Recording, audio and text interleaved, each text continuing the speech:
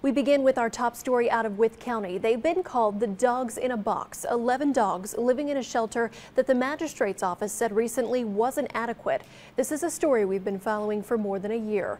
Many of you have been concerned about the dogs. A national animal rescue organization called Guardians of Rescue heard about the dogs and wanted to help. WSLS 10's Duke Carter met up with them today. He joins us live outside of our NRV bureau. What was the organization doing to help, Duke?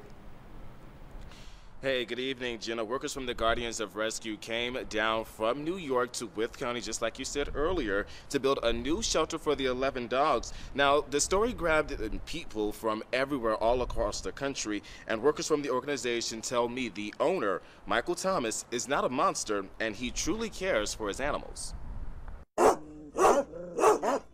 11 dogs used to live in this shelter, a makeshift shelter of boards, pipes, and tarps, but after today, they won't anymore.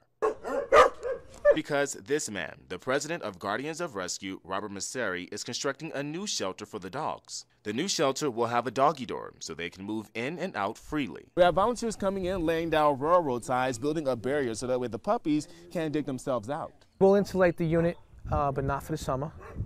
We put some straw down, because we don't know how they were living inside that unit. Messeri says he found out about the dogs online, as well as officials from Wythe County asking him to help. Well, after an investigation, Messeri learned the owner, Mike Thomas, loves his dogs, and he says the dogs are healthy. He made sure these dogs had food and water every day. He made sure he went in and he spent 4 or 5 hours a day with these animals. This is not somebody who's intentionally neglecting his animals. We tried to get Mike Thomas to give a response to us, but we were informed Thomas suffered a traumatic brain injury and has difficulty communicating. We spoke to neighbors in the area who say Thomas would do anything for his animals. He walks to Food Country, which is like 5 miles, and gets food and stuff, and back. That's for the dogs. The old shelter may not have been in the best condition, but John says people should not judge Thomas based on what they saw. They don't know what goes on out here. They're just hearing stuff, and they don't really know what goes on out here.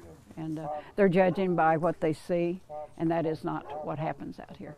But in the end, Messeri is happy the 11 dogs will have a new home. These dogs should not be confiscated. We stepped in, we did the right thing. If we didn't come and do what we did, we're as guilty as the people who are accusing him of being guilty if we don't do something, and we did. Now, the president of Guardian of Rescue tell me the new shelter will cost $7,000. Now, they're not done yet. They will do regular checkups on the puppies, and that includes getting them shots for the rest of their doggy days on this earth. Jenna, back to you.